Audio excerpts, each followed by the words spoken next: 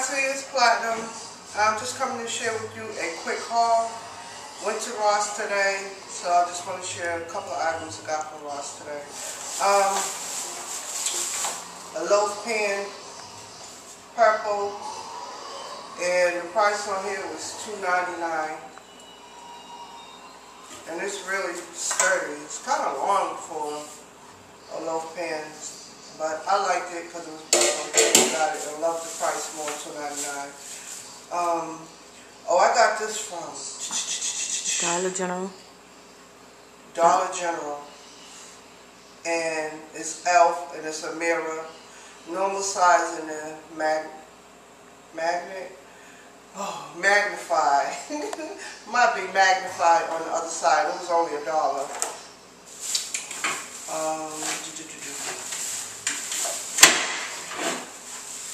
Sorry for the noise. This is a spoon holder. And it came with its own little cheesy wood spoon. I liked it because it was a chef face up top.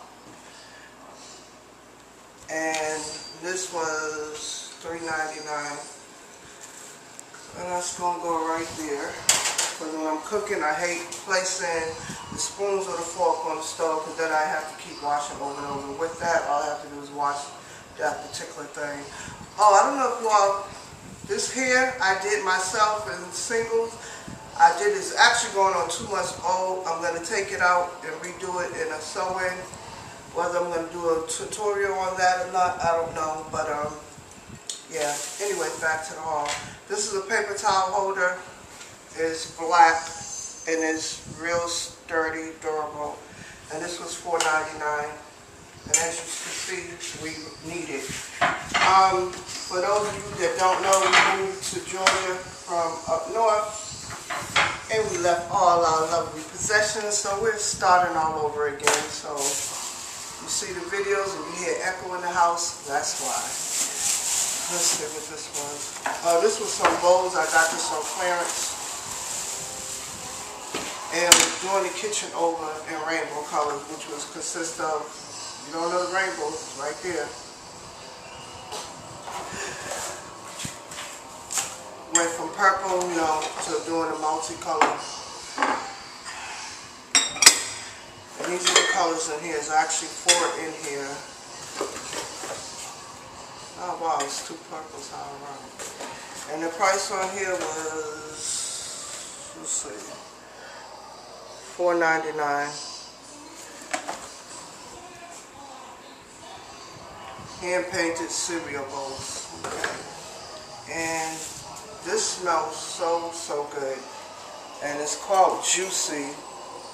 And this was $3.99. Bath Therapy Fragrance Works. And you can use it for body wash, bubble bath, and shampoo. And it's no artificial colors. It smells so scrumptious.